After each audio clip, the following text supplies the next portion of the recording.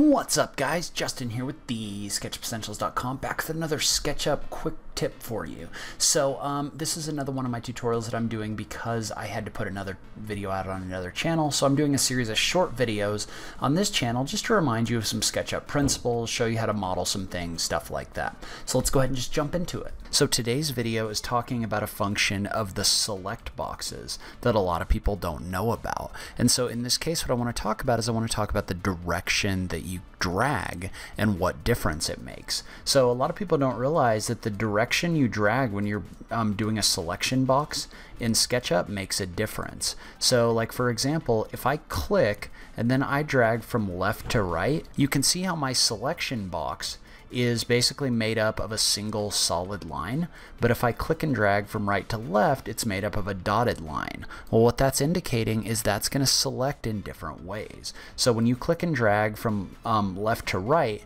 you can see how basically if I click across this box and I don't have anything fully within this box, then nothing's going to get selected. That's because when you use a left to right crossing box, it's only going to select things that are fully within that box. So you can see how in this case, if I click and drag from left to right around this box, everything gets selected.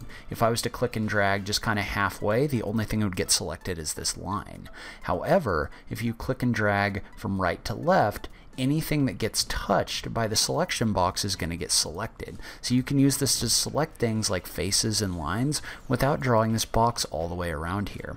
And that's going to work the same way for like 3D objects as well. So like for example, if I was to click and drag a box all the way across here, basically the only thing that would get selected is these lines because those are the only things that are fully in the box. However, if I was to do the same thing and click and drag from right to left, you can see how everything my selection box touches gets selected. So you can use this to be very selective of what you can select in your model. And that also works with groups and components. So like for example, right now if I click and drag from left to right and I don't put this box fully within this selection box, you can see how it's not getting selected. But if I click and drag all the way across it, you can see how it does get selected.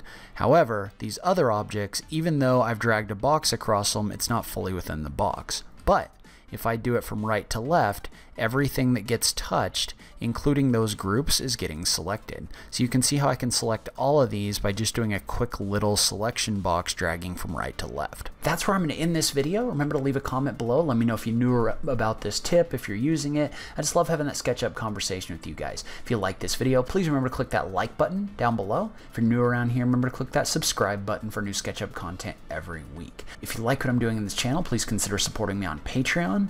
Every little bit helps, even if it's only $1 a month, so make sure you check out that link in the notes down below. But in any case, thank you so much for taking the time to watch this. I really appreciate it, and I will catch you in the next video. Thanks, guys.